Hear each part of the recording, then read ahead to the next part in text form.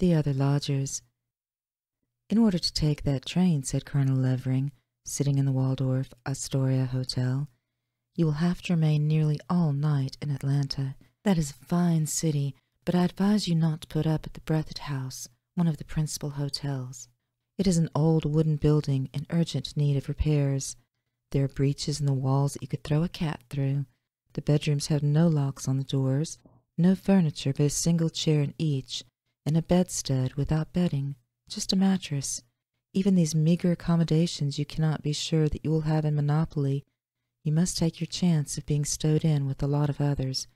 Sir, it's a most abominable hotel." The night that I passed in it was an uncomfortable night. I got in late and was shown to my room on the ground floor by an apologetic night clerk with a tallow candle, which he considerately left with me. I was worn out by 2 days and a night of hard railway travel, and had not entirely recovered from a gunshot wound in the head, received in an altercation. Rather than look for better quarters, I lay down on the mattress without removing my clothing, and fell asleep. Along toward morning I awoke. The moon had risen and was shining in at the uncurtained window, illuminating the room with a soft bluish light, which seemed, somehow, a bit spooky, though I dare say it had no uncommon quality. All moonlight is that way if you'll observe it. Imagine my surprise and indignation when I saw the floor occupied by at least a dozen other lodgers.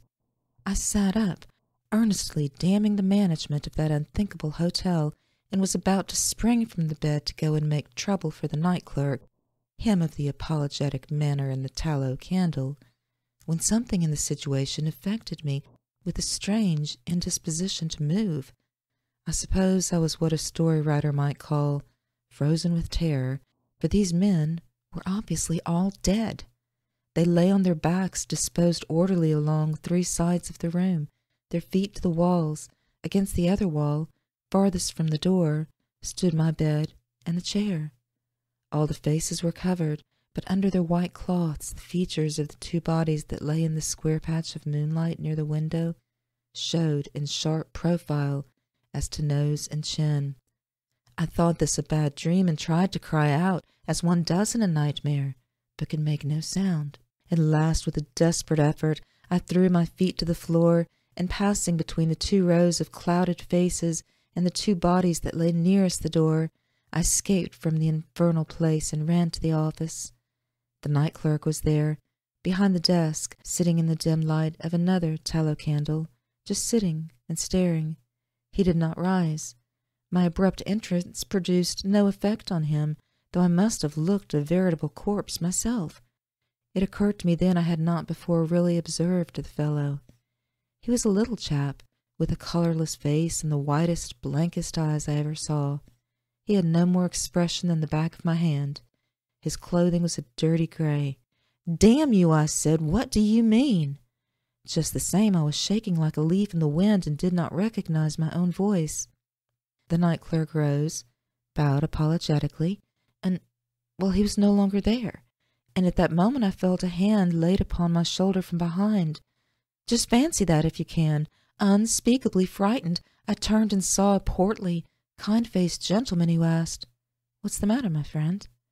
I was not long in telling him, but before I made an end of it, he went pale himself. "See here," he said, "are you telling the truth?" I now got myself in hand, and terror had given place to indignation. "If you dare to doubt it," I said, "I'll hammer the life out of you." "No," he replied, "don't do that. Just sit down till I tell you. This is not a hotel. It used to be. Afterward, it was a hospital. Now it is unoccupied, awaiting a tenant. The room that you mention was the dead room. There were always plenty of dead. The fellow that you call the night clerk used to be that, but later he booked the patients as they were brought in. I don't understand his being here. He's been dead a few weeks." "And who are you?" I blurted out. "Oh, I look after the premises. I happened to be passing by just now, and seeing a light in here, came in to investigate." "Let us have a look into that room," he added, lifting the sputtering candle from the desk. "I'll see you at the devil first," said I, bolting out of the door into the street. "Sir, that Breathitt House in Atlanta is a beastly place. Don't you stop there." God forbid. Your account of it certainly does not suggest comfort. By the way, Colonel, when did all that occur? In September 1864, shortly after the siege.